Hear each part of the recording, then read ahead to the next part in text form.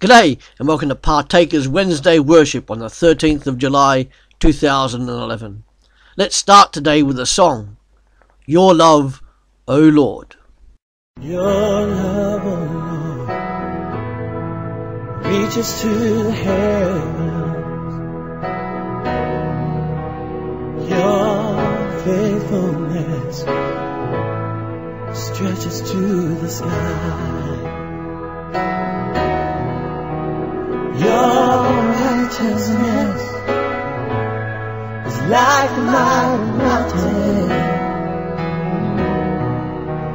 Your justice flows like the ocean's tides. And I will lift my voice to worship you, my King.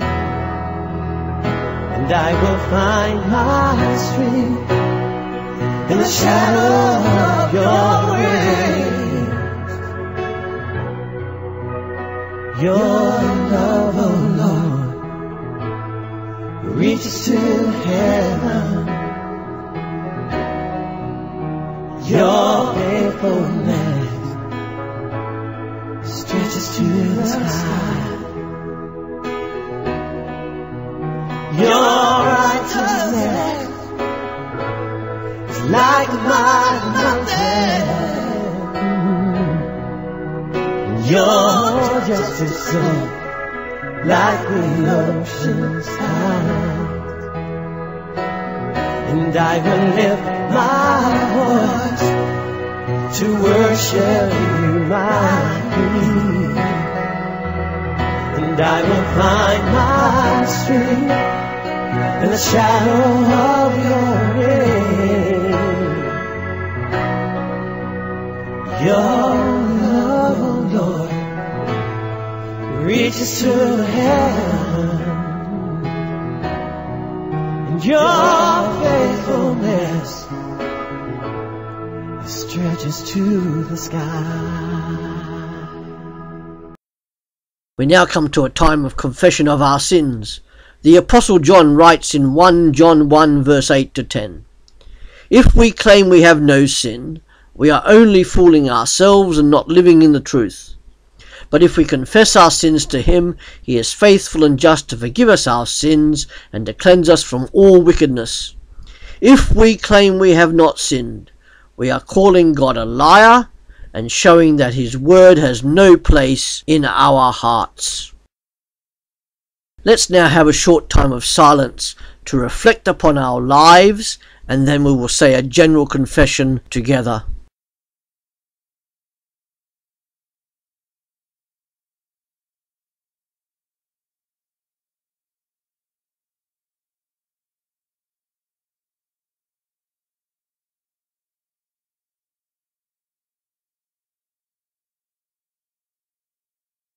We say together, Heavenly Father, you have loved us with an everlasting love, but we have gone our own way and broken your laws. We are sorry for our sins and turn away from them. For the sake of your Son who died for us, forgive us, cleanse us, and change us. By your Holy Spirit, enable us to live for you and to please you more and more. Through Jesus Christ our Lord. Amen. I will now say a general confession, and please respond with thanks be to God. God has promised in his word that when we confess our sins, he forgives us and cleanses us from all unrighteousness.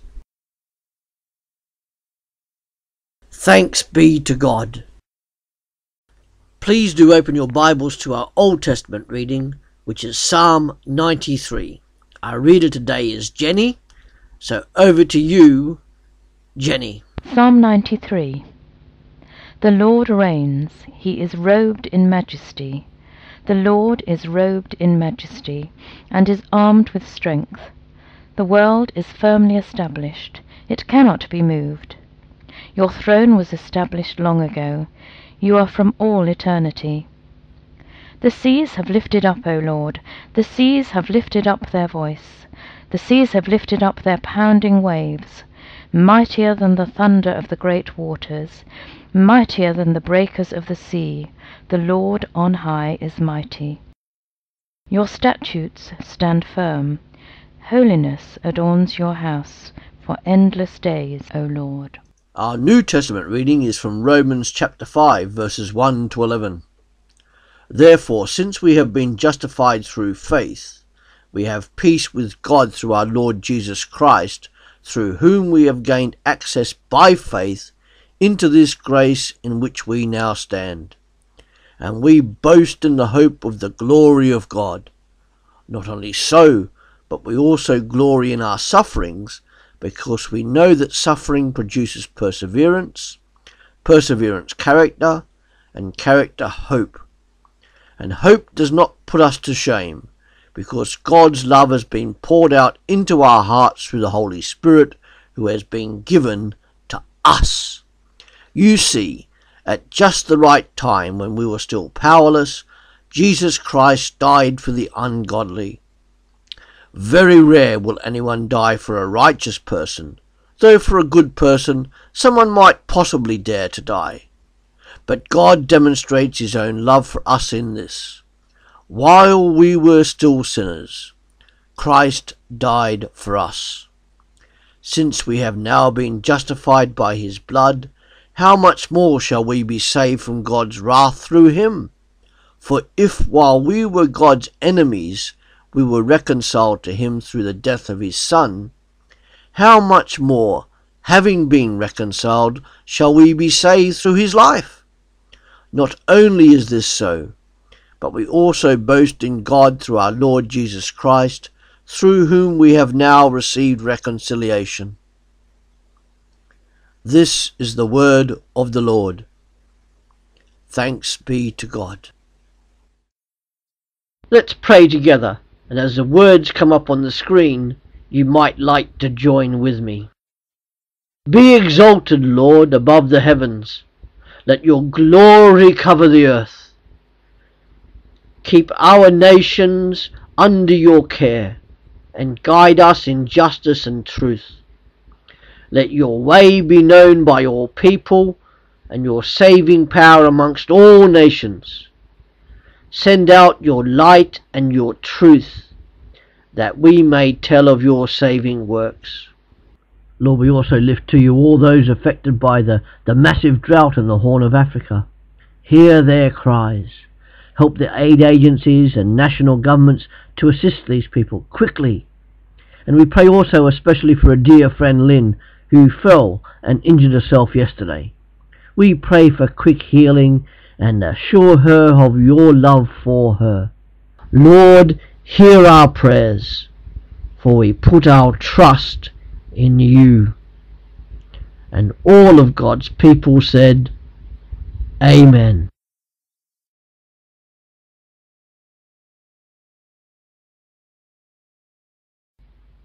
You are loved by God and blessed by him.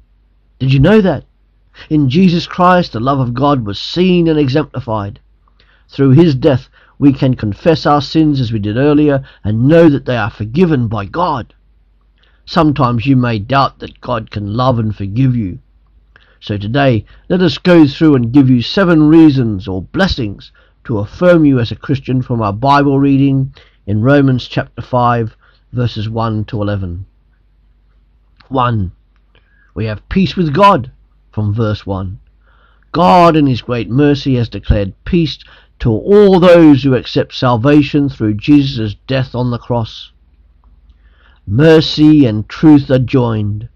Righteousness and peace have blessed and kissed each other. Psalm 85, verse 10. Secondly, we have access to God, verse 2. When Jesus died, he tore the temple veil and broke down the wall between God and humanity. As Christians, we have immediate access to God through our faith in Jesus Christ. Thirdly, we have a glorious hope, verse 2. We have peace with God, takes care of the past. He no longer holds our sins against us. We have access to God, which takes care of our present. We can come to him in prayer whenever whatever we desire. And we have a glorious hope which takes care of our future. All Christians will one day share in his glory. Fourthly, we develop Christian character, verses 3 and 4. Being justified is no escape from the sufferings and trials of this world. But for the believer, for the Christian, suffering and trials are for our own good. We bring them on ourselves by our own foolishness and sin. We endure for the sake of the gospel. Suffering, as we read, develops our patience and perseverance. Patience and perseverance grows our character, and through character we have a glorious hope. Number 5, we have God's love within us. The love of God is poured into our hearts. We experience love, peace and joy. The inner experience of this love through the Holy Spirit, who sustains us as we go through sufferings. Faith, hope and love all combine to give those who love God the patience to endure the trials of life. Number 6, we have salvation from future wrath. He will keep on saving us now that we love him. We need strength to endure suffering and persecution, remembering that he who stands firm in faith will in the end be saved. And lastly, number 7, we have reconciliation with God, verse 11. We have fellowship with God. In Romans chapter 1, people declared war on God and deserved eternal condemnation. Yet God in his great mercy sent Jesus Christ as a peacemaker, that humanity may return to fellowship with him. And we are to rejoice in our present enjoyment of reconciliation with God. And we are to rejoice that all this comes through Jesus Christ, who is our Lord and our Saviour. These 7 blessings of your being a Christian show how certain you can be that God loves you, God has blessed you, and that you are his child. If you have accepted Jesus Christ as your personal Saviour, then his love and blessings are yours. We now have a closing prayer together. May the love of God the Father, the grace of the Lord Jesus Christ, and the fellowship of the Holy Spirit be with us all, evermore. Amen.